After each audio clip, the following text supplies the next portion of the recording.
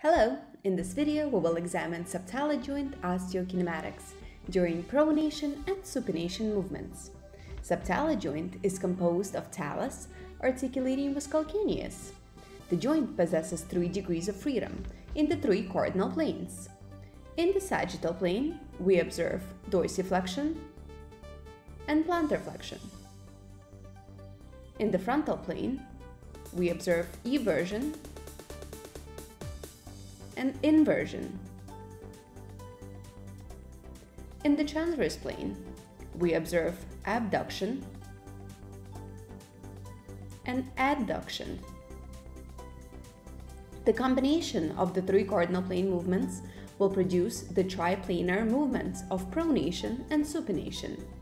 Pronation is associated with lowering of the medial longitudinal arch and a pliable foot. In extreme cases, pronation is associated with pes planus, or abnormally low medial longitudinal arch. Supination is associated with elevation of the medial longitudinal arch and a rigid foot. In extreme cases, supination is associated with pes cavus, or abnormally raised medial longitudinal arch. There are 2 possible ways to achieve pronation and supination. First is non-weight bearing, when the joint is off the ground, and second is weight bearing, when the joint is stabilized by the ground. Let's examine non-weight bearing first. In this case, all movements described below will be performed by calcaneus. Pronation is created as a combination of dorsiflexion, eversion, and abduction, thus an up and out movement of the foot. Supination is created as a combination of plantar flexion, inversion, and adduction, thus a down and in movement of the foot.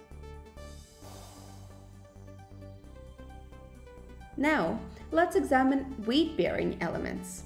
In this case, calcaneus will still move, but only in the frontal plane, through inversion and eversion.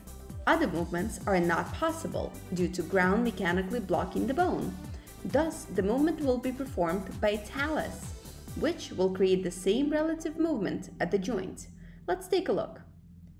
Pronation is created by calcaneal eversion and taloplantar flexion and adduction. Supination is created by calcaneal inversion and talar dorsiflexion and abduction. Note that the movements created by talus and calcaneus are the same for weight-bearing and non-weight-bearing. The only element that changes is the segment that performs the motion. I hope this video was helpful. If it was, give it a like.